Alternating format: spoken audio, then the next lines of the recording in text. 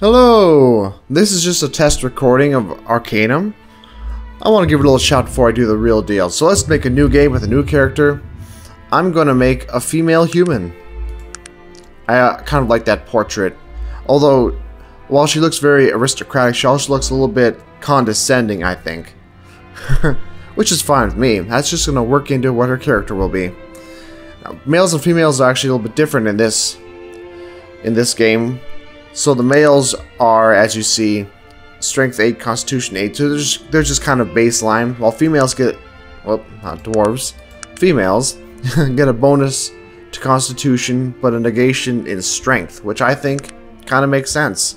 It's cool that they have something different between them. Most games wouldn't do that because it'd be kind of, maybe a little politically incorrect. Now this one's going to be a debutante.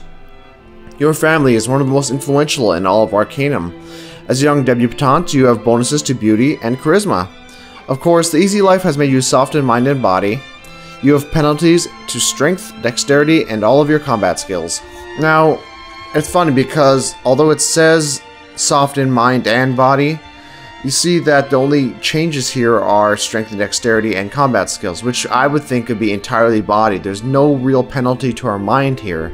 It's like they intended the penalty to be more, but they didn't. It really seems that way, because generally, most of these backgrounds give you a pretty nice penalty at a huge detriment, or a minor penalty at a moderate detriment. They're rarely balanced 50-50. They kind of help you towards a certain kind of character, but at a cost. Now, the cost here is pretty insignificant. 1 point in strength, 1 point in dexterity, that's almost nothing. Very insignificant. And combat skills, we're not even going to be using them anyway because we're going to be going for magic. So, for that, we get 6 bonus points. You know, it just, I don't know. Seems a little unbalanced there, but I'm going to go with it. I'm going to call her Belle. Not Bella. Belle. Alright? I'm going to increase her beauty, which affects how people react to us when they first see us. And charisma, which affects how we can react to other people, basically. And with the charisma, I can increase my persuasion. I could put it up 3 points, but I'm going to hold off for now. Just 2 is good for now, because I want, under magic, to get the harm spell under Necromantic Black. Necromantic Black is basically dark necromancy, and there's light necromancy. The white is, as you can see, healing spells and eventually resurrection. While the dark is harming spells, conjuring spirits, and summoning undead, that kind of thing. And most Let's Plays go for technology, but I'm going to go for magic for 2 reasons. For one, it's just easier, and for another, because the technology kind of requires you to have some physical trait for it to work off of. While magic, it's magic. It just works, right? So you can just cast a harm spell and it takes down your fatigue. At the cost of fatigue, it will harm the creature just like that. Well, under technology, you could make yourself like a gun or something. But what good is it if you can't use it? And in order to use it, you need a high dexterity, I believe. Either that is or it's perception, but I think it's dexterity. So, where we got? Yeah, here we go. We got firearms here. Oh, okay, it does take perception. You can see down there, minimum perception to raise 6. All right, but we're not gonna do that. We're gonna go for magic. It'll be easier that way. I think she deserves a better dress than this kind of frumpy little thing. So, let's get her something a little prettier. Also, plenty of potions. Potions are kind of the magic side of things. If you're very highly based in technology, you won't even be able to properly use potions. They will just kind of have no effect whatsoever. While these healing salves are considered to be the technology version of a healing potion, which is funny because all they really are is just a mortar and pestle with some mushed herbs in them. You know, how much technology is really involved there. Just simple tool use, that's all. And yet, if you were very high magic, those would do nothing to you, which is kind of funny. But oh well, we can roll with it. And let's begin.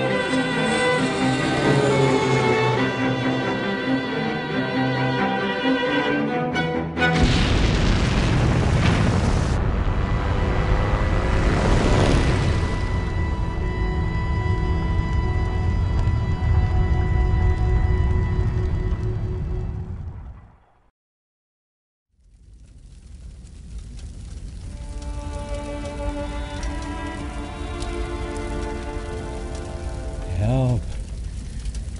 Help me, please.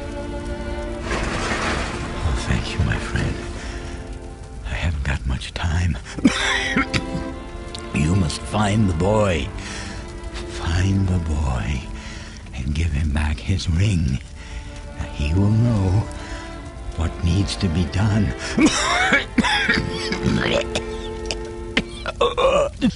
Now listen to me. We had to do it. He did unspeakable things to us. We had no choice but to do as he said. There are so few of us left, but the work is almost finished. And then the evil, you can't imagine. He's coming back to destroy everything and everyone. Now, please, just find the boy. Tell him that I escaped. I came back to warn. He will know what to do. You, my friend, it's all up to you.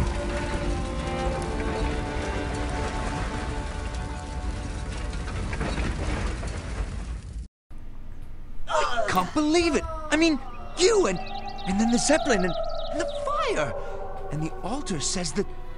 Do you have any idea what all of this means? Okay, so we just survived, and miraculously survived, I might add, an enormous crash of this gigantic flying machine. This gigantic blimp, Zeppelin. And now all of a sudden there's a strange man who just walked out of the smoke and starts jabbering on about something. We don't even know what. So, by the gods, man, I almost died here. Didn't you see the crash? You speak! I mean, of course you speak. What am I, a blathering idiot? Wait, what did you say? Maybe I should be writing all of this down. So who is this blathering idiot? Well, it's kind of impolite for a lady to do too much swearing, so let's go with... I'd like to help you out here, but I'm a bit confused, and that's putting it lightly. I am at a loss here. I don't quite know what to do. I mean, you are the... Oh, of course you are. I mean, you do know who you are, right? Of course you do. What sort of brainless, half-baked question is that? What do you call yourself? I'm beginning to think this guy escaped from a mental institution or something. Mental institution, yeah. Oh boy. Am I being unclear? Your babbling is incomprehensible. And that's, again, putting it very lightly. please, forgive me. I'm making a bloody mess of this whole affair. My name is Virgil, madam, and I'm new to the Panari religion. Your religion, and I... Oh, wait, I hereby dedicate... No, commit my life to the living one. I, Virgil, am at your service, madam. Now, as an aristocrat, and a beautiful one at that, I imagine we may tend to lean more towards the evil side of things. Not just because we're an aristocrat, mind you, but I don't know, I think that works for this portrait and this background of this character, so it could be interesting. And I think we've also got a little bit of a pride streak, so to speak. So, yes, rise. You may rise and serve me, loyal Virgil. Listen, madam. I may be new to the Panari, but that does not mean that this morning was my first sunrise. Are we clear on that? I can see that you're as muddled about all of this as I am, and I don't appreciate being made a fool of. Keep that up, and I'll tell you where you can stow that living one rubbish. Madam? I wish you would stow that rubbish, but whatever. Let's see. Fine. Just tell me what all this living one talk is about. Yes, of course. You see, you're him. I mean, the reincarnation of, what's his name? I can never remember. And I'm always getting him mixed up with the other fellow, the bad one. You, well, you know how all of those old elven names sound the same. I don't think I'm quite getting the gist of it, Virgil. Yes, right. Just give me a moment here. You see, the Panari, that's the religion that was formed around the things that he said. I mean, that you said. Oh, forget it. Let's start at the beginning. Or this beginning, since there is a lot more that came before this. You are the reincarnation of a powerful elf, who the Panari worship, and whose name is, So he's just claiming that we're the reincarnation of someone. Okay. Yes. Right. Yes, the name. Oh, wait. I remember something. It is written in the scriptures. The living one will live again on wings of fire. No, wait. I think it says, reborn on wings of fire. Oh, blood and ashes. Why do elves always have to be so damn cryptic? Uh-huh. This is a true Life of Brian moment right here, because, I mean, even though, maybe from this guy's perspective, we just survived this miraculous crash, and that's it. And yeah, we did.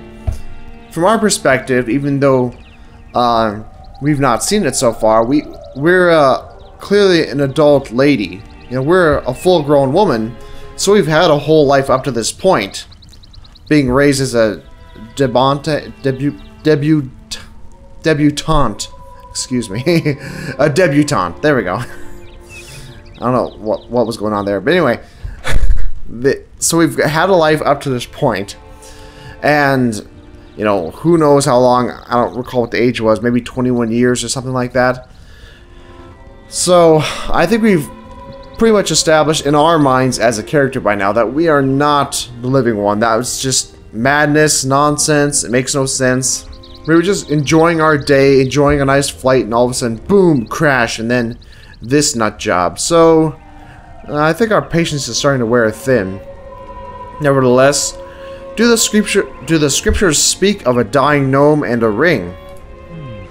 I don't know about the ring, but this business about the evil one returning. As I've said, I don't know a whole lot about the Panari prophecies, but I think you were supposed to return and fight someone evil. Bloody hell, I should know more of this. Who said anything about the evil one returning? He's like, but this business about the evil one returning, we didn't say anything about that. We asked about a gnome and a ring. Unless we, between the lines, told him what this dead gnome here told us about the evil or something. I don't know. Yeah, you don't seem very well versed in the scriptures, Virgil. Blast it all! There's a damned altar around here somewhere. Look on that if you're so bloody smart. Esteemed living one, madam. Look, I'm as new to all of this as you are. What the thought this was all allegorical until I saw you crawl from that flaming Zeppelin wreckage unscathed. It seems the Panari were right after all. I think you're just being presumptuous, buddy. The Panari? Who are they? Let's just ask and get this out of the way. The Panari are a religion, based on the belief that you will return to destroy evil or something like that. No, wait.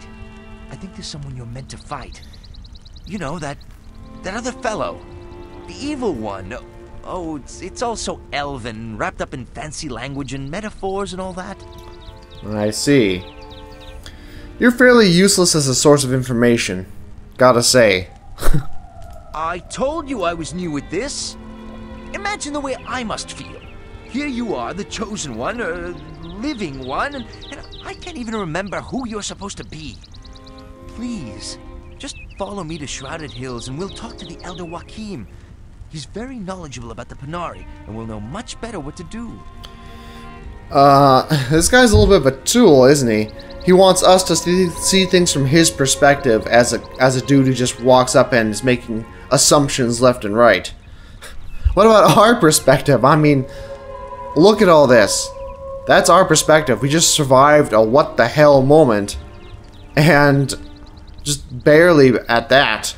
Our life went from, you know, great to trapped in some place we don't know, some land we didn't intend to be in, and it was just a complete mess. And he wants us to see it from his perspective. Tuh. Yeah, I'm not going anywhere with you, Virgil. Good day. Why would I go with this nut job? Look, obviously we're both involved in this whether we like it or not.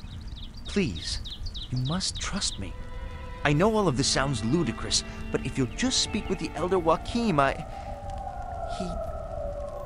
don't want to fail him. He wants me to go with him for his sake, this stranger. Yeah, I don't think so. I'm involved in nothing. Leave me alone. Please, I need to bring you to my mentor, Elder Joachim. He's down the mountain in Shrouded Hills. He can tell us what we're meant to do. Now one of these options is to threaten him.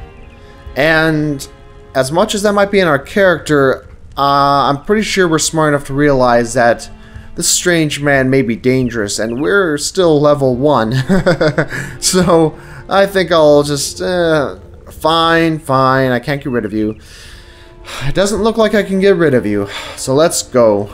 The path out of here leading down to Shrouded Hills is down to the southeast. We'll stop by the Panari Shrine on the way out. See if it makes any of this any more clear.